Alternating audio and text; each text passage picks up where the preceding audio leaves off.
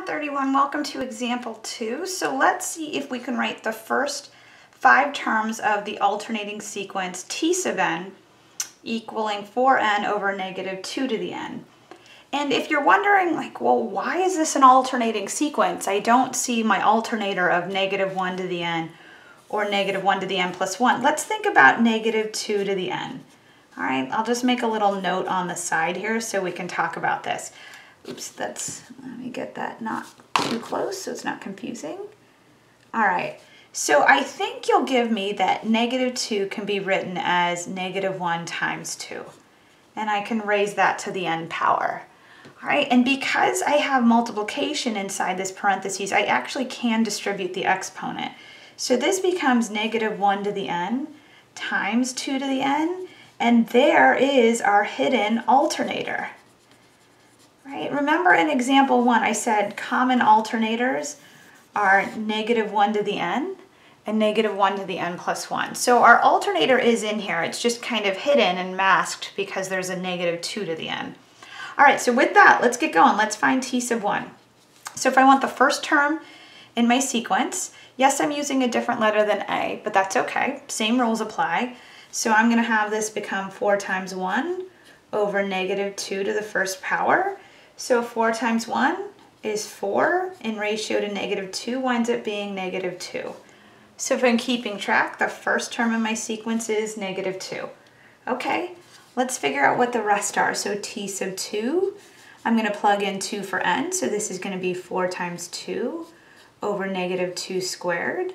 So I'm looking at, I believe, 8 over positive 4. Be careful, we do have an alternating sequence.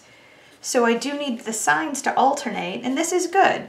So far I have a negative, then a positive. So my guess, even though I haven't done it, is I should have a negative number coming out of t sub 3.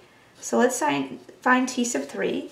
We should go 4 times 3 over negative 2 cubed. All right, 4 times 3 is 12. Negative 2 cubed is negative 8. Right? It is not negative 6. This is negative 2 times negative 2 times negative 2. So when I simplify, I get the fraction negative 3 halves, and that's great. I was banking on getting a negative number because I do have that alternator there. And in the same vein, I know when I go to my next term, this should be positive, and then the fifth term should be negative. So let's see how we're doing here. All right, can we still see what I'm working with? Yeah, so t sub 4 will be equal to 4 times 4 over negative 2 to the 4th. Well, 4 times 4 is 16. Negative 2 to the 4th is also 16. So this ratio is 1. So I'm picking these apart. I got one more to go. So t sub 5 will be 4 times 5. And we've got negative 2 to the 5th. So that is 20 over negative 32. All right, so those are both divisible by 4. So I think I'm looking at negative 5/8 as the last term in my sequence. All right, and if you want to use set notation, you could say that the first 5 terms were negative 2, 2, negative 3 halves, 1, and negative 5/8. Now you do not need to write it up in set notation in squiggly form. If you just said, hey, I figured it out, these are the 5 terms, and you show me some work, we'd be solid. If you want to get fancy and put it in the squiggles, more power to you. You're on your way to become a mathematician. All right, so with that, I'm going to flip over to my computer because I want to teach you yet another way that you can find these sequences and all the terms that go with them on your calculator. So we had the way that I showed you to work sequences in example 1. This is a more intricate version that can be helpful when we go to graph things. All right, so with that, I'm going to flip to my computer and we're going to take a look at a different way of finding sequence values on your graphing calculator. All right, I'll see you in a few. Bye. Hey, Math 31, I want to show you a different way of finding sequence values on your calculator. We could do the second stat option, go into ops, and punch out this sequence, just like we did in example 1, but here's a more intricate way, and it's just kind of cool some of the features it has. So if you want to go into something called sequence mode in your calculator, this is how you do it. Hit your mode key. And you've probably never looked at this before, and there's no reason to.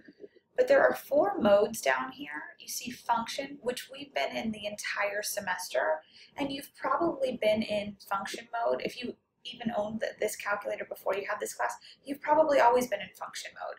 That's why it's the first one there, it's the most common. There's also parametric mode, polar mode, and you see the SEQ here for sequence mode. So just hold tight, we're gonna go activate sequence mode in a moment. But I want you to just watch me for a moment. Let's say I scroll down to my modes and I highlight par. All right, I want you to see now that par has the black background. Okay, don't do this, just watch. You don't need this for this problem. If I go back to my home screen and I hit this X button, do you see now it pops up a T? All right, and I just want to point that out. It's not popping up an X anymore, it's popping up a T. And up until now in this class, whenever we've hit that button, it's popped out an X. Okay, so just watch. Again, don't mimic this. You don't want your calculator in this mode. Let's say I go over to polar mode. All right, and now let me go back to my home screen. All right, when I hit this button, what's popping up now? The theta. Do you see the third item written there, right? We had X, T, theta, and N. These 4 options here correspond to these 4 modes: function, parametric, polar, and sequence. So we've always been in function mode in this class, which is why that button always popped back out an X. When I moved to polar mode, that button popped out back out a T. I'm sorry, parametric mode. Polar mode, it popped out a theta, and then watch what happens. And now you can mimic me, all right? Only in this, not in life. If you go into sequence mode and hit enter, right? And let me go back home. Now when I hit that button, the N is showing up. And N is typically the letter we use when we're in sequence mode, so that's pretty common. So let me clear this out, all right? And I'll clear this again. But again, we've hit mode and we've transferred this over to sequence mode. Now hit your Y equals. It's going to look very different. So you don't have Y1, Y2, Y3, and all of that. You have all this mu sub n stuff. All right, so your calculator will default by saying, would you like the first term in your sequence? And just leave it there. We do want the first term in our sequence, so that is the default. No problem there. All right, what you get to type in for u of n is your sequence formula. So let's type in our explicit formula. So we will have 4n. Now to get the n to activate, I click that X button, or at least the button that we've been clicking this entire semester that has given us X. I want to divide that out by -2 raised to the n power. Okay. Now the thing that you have to do, the thing you have to set your sequence up for is you have to give it a starting point. So I'm going to scroll down here, and if you remember when we were working these by hand, we found that t sub 1 was actually -2. You do need to set your t sub 1. So I'm going to go here and I'm going to set it to -2. So what I told my calculator is I'm starting with the first term. That first term is actually -2. And now that you know that, crunch all the rest of the terms for me. Let's go into our table function and see what's going on here. So when I hit second and graph and call up my table function, you can see all sorts of options here. Now, we get a bunch of errors because there is no t sub -3. There is no t sub -2, t sub -1. We started with t sub 1 being -2, right? And then let me scroll down a bit, and let's look at the first few terms, right? T sub 1 was -2. Well, that matches what I've got. All right, the second term in my sequence was +2. That also matches what I got. Oops, right? We got +2. What was the third term? It was -3/2. Well, the third term here is -1.5. And -1.5 as a decimal is -3/2, the fraction, right? The fourth term in my sequence should have been 1. Well, there it is, right? What's the fifth term? This is -0.625. And I would guess, and I'm confident I'm going to be right, that -5/8 as a decimal is -0.625.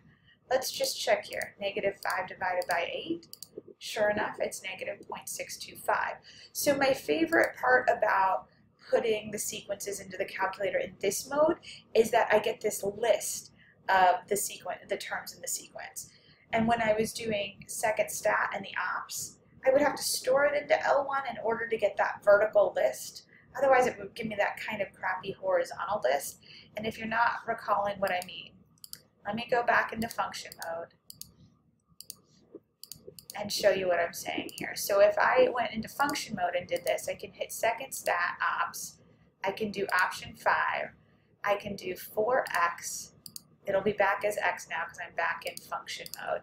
Divided by -2 to the x, comma x, comma 1, comma 5. All right, and when I hit enter, right, then I have to scroll left and right to see all of those numbers. It's not actually too terrible in this example, only because most of these numbers are whole numbers.